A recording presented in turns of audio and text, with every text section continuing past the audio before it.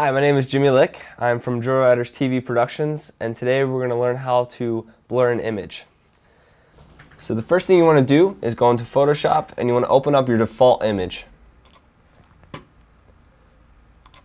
I'm going to use one of the images I have saved on the desktop.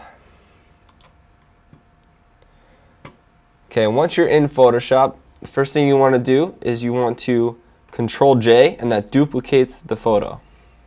The next step that you want to do is you want to go up to Blur or Filter, go down to Blur,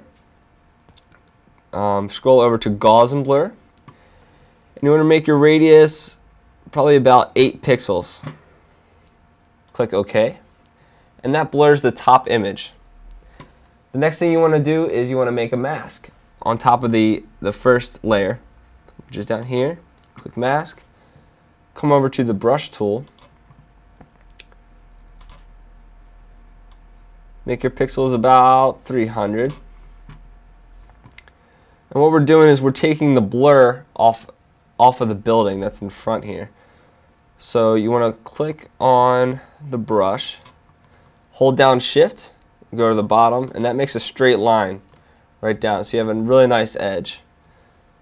Next thing you want to do is you want to just pretty much take out all the blur on the building that you can. I'm going to make my brush a little bit bigger using the brackets as a shortcut. And just basically deleting all that blur, but it's still on that mask.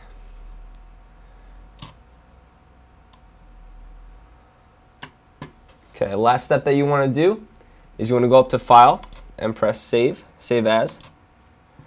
And save it as whatever you want. I'm going to save it as PL1-2. And that's how you blur an image. I'm Jimmy Lick from Joe Writers Productions.